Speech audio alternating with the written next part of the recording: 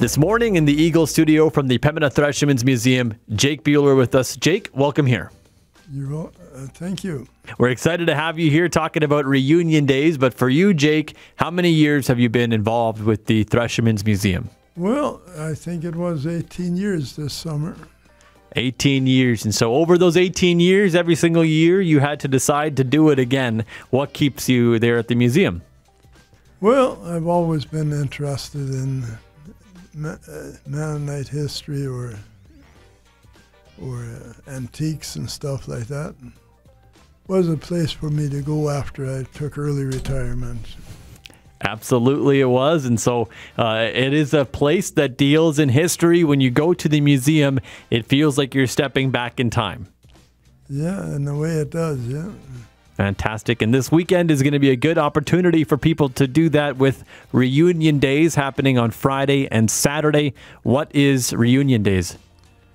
Well, it is the thrashing with a thrashing machine and putting up sheaves with a binder like they used to, and they did all kinds of other things, how they took the corn off the cob and how they milled flour and how they made yarn out of sheep's wool, and I don't know what else, but blacksmith and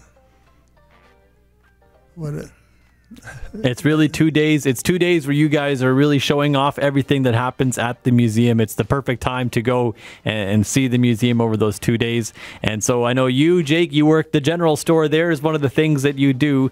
What's the best part about being in that general store? Well, I love to meet people from all over the place and talk to people from far and wide and find it interesting.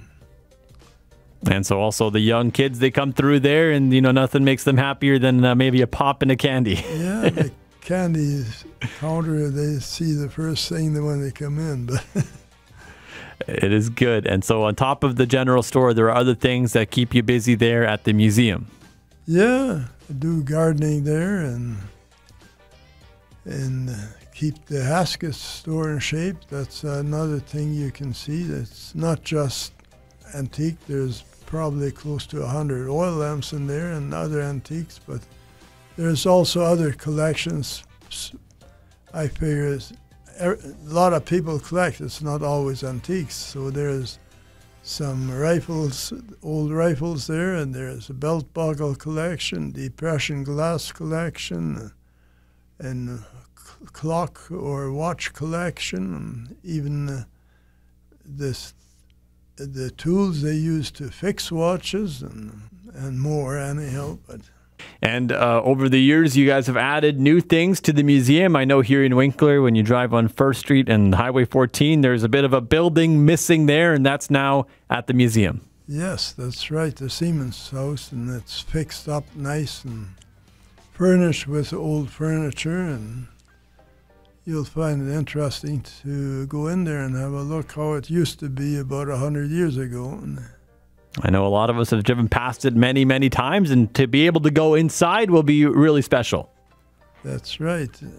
I used to go by there with a truck. I always wished I was retired that I could spend time there. That's what I'm doing now.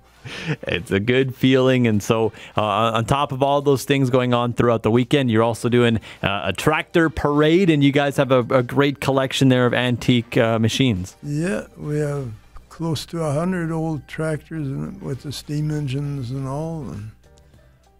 And it sounds really good if those old tractors are on, you know. They're not so smooth as the new ones, but I find it more interesting. Yeah, I'm sure. I've seen one of the tractor parades. It is a lot of fun. And so Reunion Days is going on Friday and Saturday. You guys have been doing this for 54 years. What's the number one reason somebody should come to Reunion Days this weekend?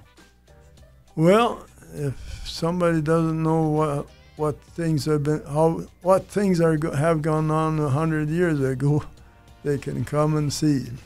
Fantastic. Jake, thank you so much for joining us this morning and talking about the Reunion Days. Well, you're welcome.